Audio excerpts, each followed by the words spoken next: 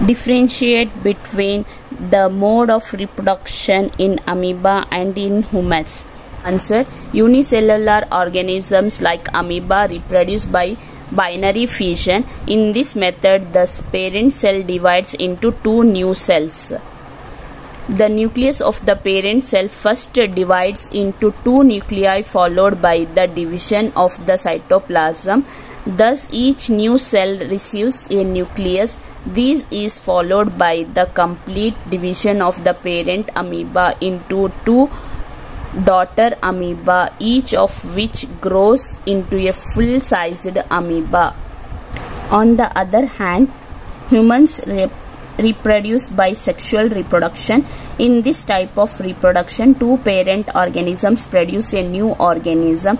The male parent produces male gametes called sperms, while the female parent produces female gametes called ova or eggs. A new cell called zygote is formed by the fusion of the male and female. The zygote divides and develops into a new organism.